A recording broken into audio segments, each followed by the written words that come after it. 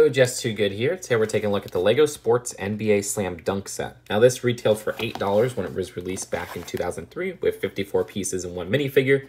This is sealed, a little bit beat up, but let's open it up for the first time after all of these years.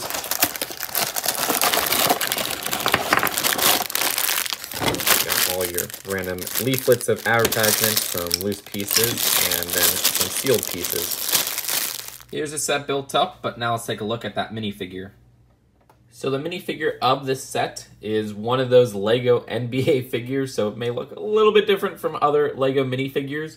First off, we have the spring legs here, and then we have these longer arms. These arms are made to hold these LEGO balls, specifically this basketball in this case, and it allows for kind of a way to throw it if you push it back.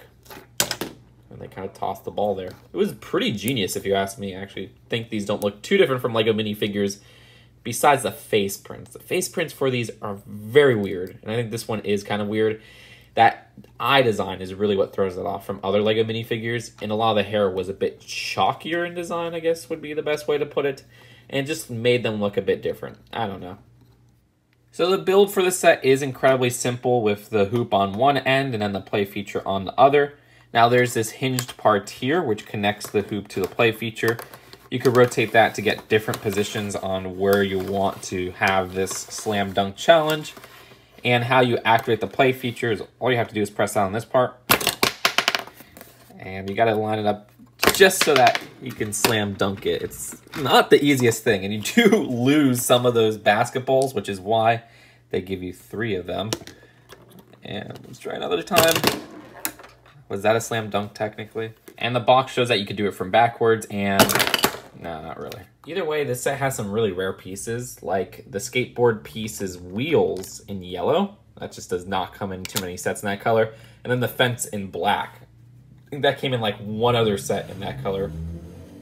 And at the top right here, there's a really nice printed panel with the NBA logo on it. And of course that basketball hoop piece, or I guess set of pieces. If you guys don't know how the basketball pieces work, it's actually 2 separate pieces where we have a ring right here, and then you have that net there. And you just kind of push it into place. And then at the back, not too much else going on here.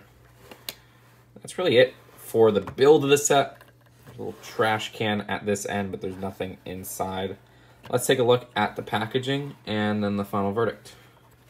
So the box for the set is pretty crushed, but you can see they got quite a deal on this one. Lots of detailing for the NBA design and everything. At the back, got different views of the set.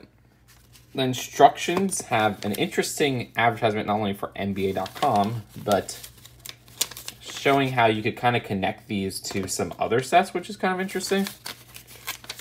Even specifically, starting at the end here, there's instructions for how to connect it to one of those bigger court sets.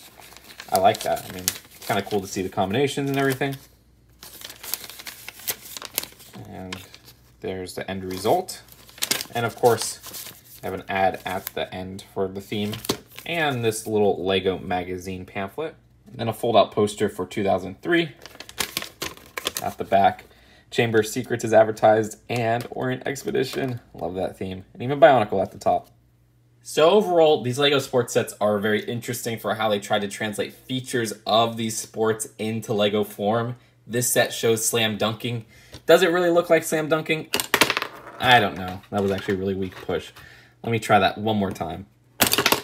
You tell me. Or maybe I'm just doing it too hard or something like that, but I have not gotten one successful slam dunk if we're supposed to get it into the hoop.